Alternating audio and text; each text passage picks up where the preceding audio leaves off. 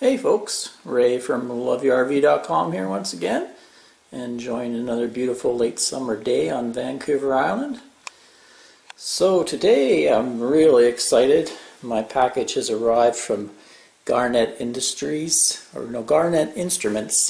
out of Calgary, Canada, and what's inside here is my new sea level gauges. As I told you in the last video that I was going to be doing a new project installing these new gauges into my Cougar fifth wheel. You know, if you've RV'd for any length of time, you know the gauges are absolute crap. They don't work. After a little while they foul. I think our fresh water still works, but even when it works it only tells us 1/3, 2/3 or full readings and empty readings, so it's very almost useless because it can be half full and it says 1/3 or 2/3, so it's not very accurate. So these new gauges promise to give me exact percentages once they're installed. So I thought I'd do this quick video, unboxing video, and give you a look at what comes in the package. Let's see, nice little package. Okay, so we got the owner's manual, nice little pamphlet owner's manual. Do the install, some wiring. Guess that's to install the display panel. And the electronics comes in nice static proof bags, so let me pull that out and lay it out on the table so we can see what we got. There we go. So there's my 4 sensor strips. So we're going to have one for each tank. On my RV I have 2 gray tanks, a black tank, and a freshwater tank. So each of those will attach to the tank. And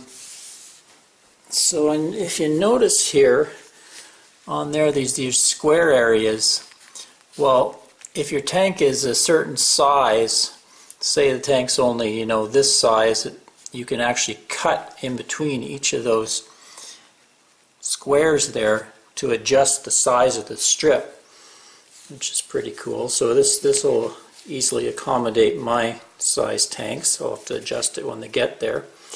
You can see off the top there's only 2 wires, and they actually are all going to join together, so you only need 2 conductors going back to the main control panel, which is really good. So you're probably wondering, how does it figure out tank from tank? Well, at the top here, get in there, you can see these little tabs, and they're labeled gray top and black, and by cutting the tab off at the top, you're cutting through a conductor, and then the thing knows which tank is which. So for a fresh water tank, I was reading the manual, you just leave it the way it is. Black, you just cut the black tab off. One of the gray tanks, you just cut the one gray tab off, and then the galley tank, I'll cut the thing that says top and gray. Then the little brain here knows that which is which. So this is the little brain box. It's a lot smaller than I figured it would be, which is cool. I should be able to easily mount that. Probably be able to replace the existing panel with that. So the one I bought, it comes in all kinds of different configurations and models, but the one I got has the black, galley, gray, fresh. It'll also be able to hook up and measure my battery voltage, and there's 2 switches on it. There's 2 switches on my existing panel, so that'll replace that. There's the water pump switch, and also the heater, which is the water heater switch for using on gas. And then there's the display panel. Looks like it's 3 digits, and it'll display the voltages and the percentage full of the tanks. There we go. There's a little bit of a circuitry in there with some chips. And then on the back here is your Molex connector to plug into your wiring harness. That's a quick look here. Yeah, it looks like it'll probably, the red will probably hook into the main power into the panel. I assume white is ground. I'll have to look into that.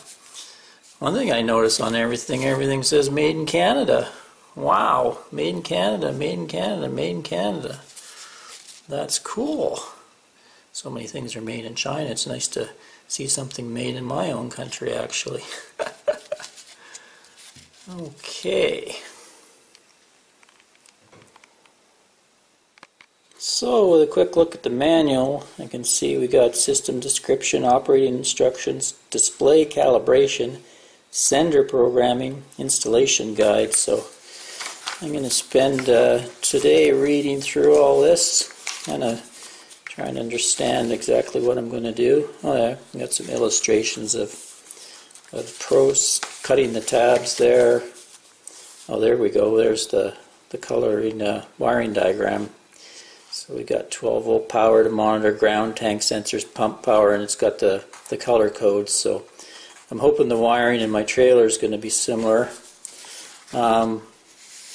Also, I know the existing gauges. I've had the belly off the rig before, and I know the existing gauges have 4 wires going to the sensors down there. So I should be able to utilize all that wiring without running new wires from the panel.